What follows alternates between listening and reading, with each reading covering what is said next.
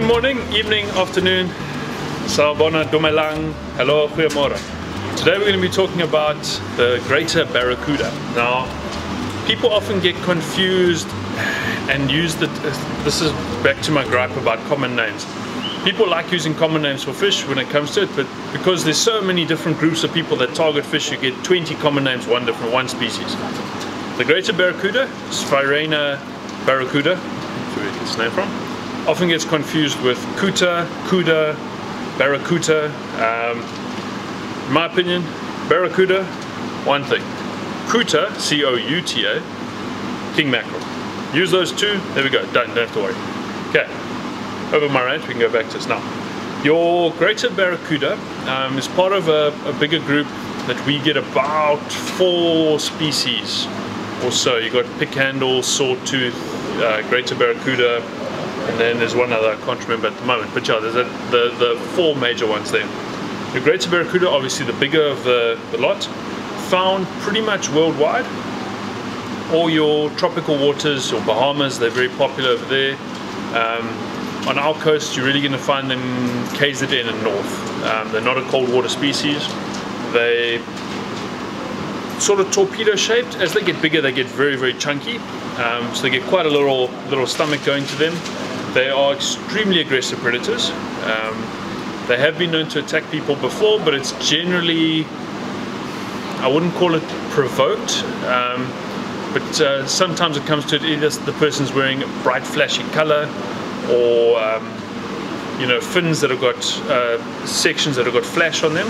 Sometimes the people like putting a piece of flash on their fins, things like that, and then a barracuda will come and chomp the fin. This can be a problem because the barracuda's got quite a large head, and with that large head obviously comes a lot of musculature on there, and then proper dog-like teeth.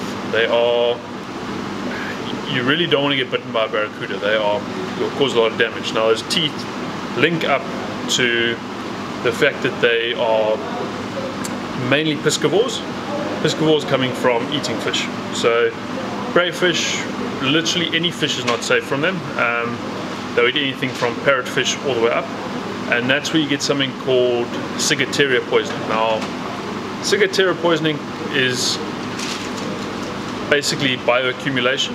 You've got corals produce a toxin. Now, the parrotfish and the reef fish eat the corals. That toxin goes into the parrotfish. Now, that one parrotfish eats, say, 3 corals. So that's 3 corals worth of poison in one fish. Now, a barracuda eats 3 parrotfish. Now it's getting 9 corals worth of toxin. So bioaccumulation. As you move up the food chain, you get more and more of that toxin concentrated. So often your predatory fish are actually, especially in tropical waters, are actually poisonous. And barracuda is one of those species that's really not, in some of your tropical waters, it's actually banned from being eaten, because you can get ciguatera poisoning, and it's not fun. You can die. Anyway, there are a lot of diversion in this one. Your barracuda overall, as we said, torpedo shaped, sharpish snout, fairly chunky, dusky color on the fins, fairly large tail. They're very, very good at hanging almost motionless and shooting quickly to the one side. They are very, very fast predators. Obviously they need that in chasing fish, because fish don't just slowly lomp around like that. They're going to be darting around. In terms of targeting, if we do lure wise, top water lures, very, very good for them. Plugs and poppers and things like that. You'll see the picture that sits just below my bottom over here. Marcus got a very, very big one off his ski. That was on a big popper. We do have very nice poppers here that will work for them. Your stick baits, your chisel nose plugs, needle nose plugs, those kind of things. Anything that's going to get them excited is going to work well.